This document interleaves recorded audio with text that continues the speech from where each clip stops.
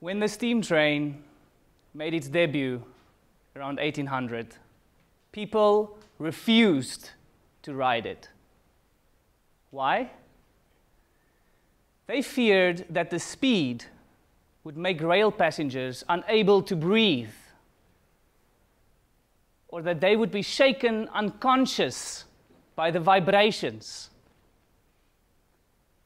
Even a bicycle was a technology believed to ruin society during its early days. People found these so terrifying that new phobias were coined. We are hardwired to fear the unusual. We instinctively reach out to our emotional brains to protect ourselves against the possible unknown. These are fight or flight responses, and they influence our perceptions. Nonetheless, what we once mistrusted are now standard technologies. We now realize the benefits of traveling faster, reaching loved ones, and having a sense of wanderlust. We now know that we do not need these fears, and yet they are still there. So how do we make ourselves more attuned to what we initially perceive as threats? Would you show more trust if you understood how things work? If you understand that when coal burns, it produces heat, which turns water into steam, that pushes the pistons that drive the wheels of a train? Perhaps once you have this understanding, you eliminate your fears. You embrace the technology, and you trust it with your life. Or do you? Today, there are millions of surgeries being performed with the assistance of robots. Now, you're probably thinking of a robot in charge of a scalpel. Sounds dangerous, right? Now, even though this might be an excellent idea for the next Black Mirror Season 6, I'm here to ensure you that you are always in the safe hands of a surgeon. For sure, we have made huge strides regarding artificial intelligence. But we are as far away from robots being as clever or more intelligent than human beings. And although technology offers brilliant solutions, they pale in comparison to what only we possess: the human brain, the exact entity which makes us capable of dealing with change and uncertainty, the same organ that allows us to conduct complex analyses and make difficult decisions on the spot, the same factor which influences our fears and our mistrust. According to a recent survey, people would rather choose traditional surgery over robotic surgery, even if the latter results in a better outcome. We tend to trust those whom we can relate to and identify with. We naturally crave touch and interaction.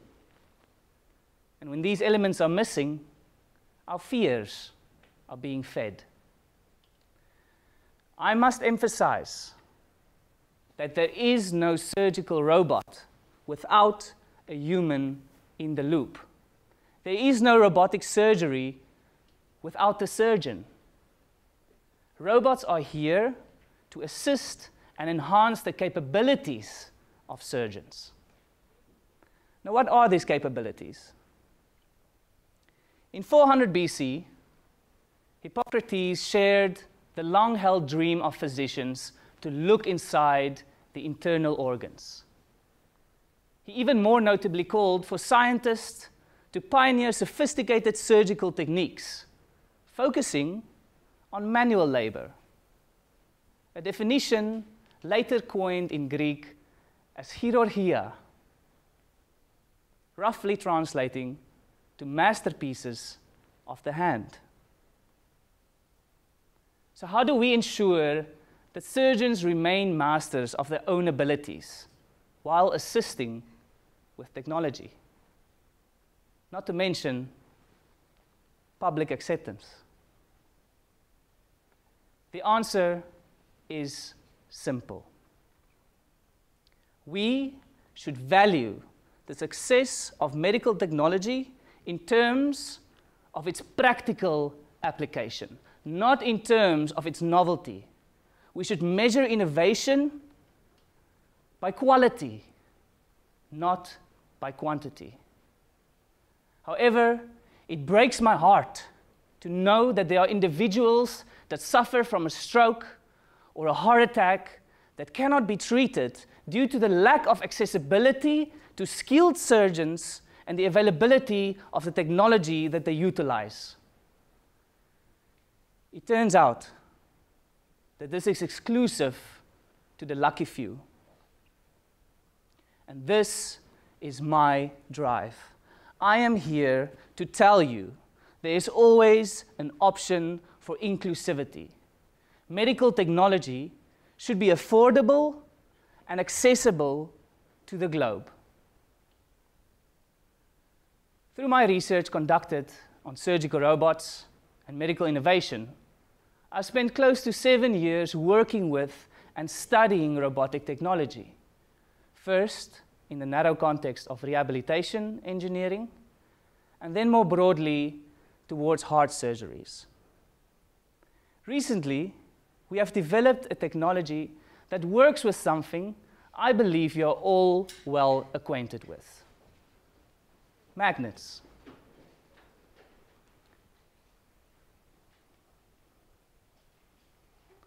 With a magnet, you can move things around through an invisible force. You can attract or you can repel them. And you can influence them without even touching them. Sounds like magic, right?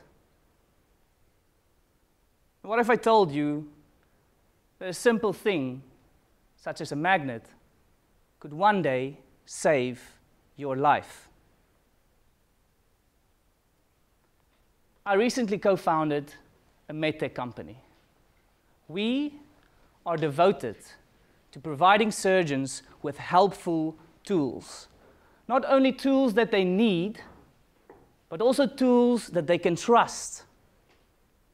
We build on this trust by ensuring first that they understand our technology. The technology is simple.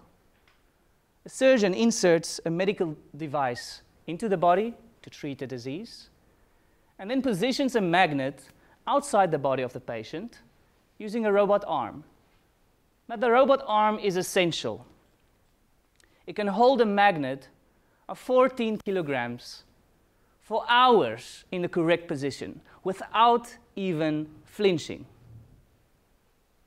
It is a robust, reliable, and accurate assistant. This magnet then helps the surgeon interact and positions these medical devices inside the body as if they were conducting an open surgery, but without its drawbacks. This reduces the complexity of the surgery and shortens the intervention duration, giving you a better outcome. Surgeons with little experience can become masters. This implies that more patients can be treated, which reduces waiting lists and lowers hospital costs. Like a steam train, this robot is merely a vessel, an extension of the hand of the surgeon. Our goal is to make our technology accessible and affordable to all hospitals globally. By listening and acting on real problems, we can ensure that we act in the best interest of the surgeons and their patients, hence helping those that help others. These are ambitious goals, but I would rather choose ambition over fear. How about you?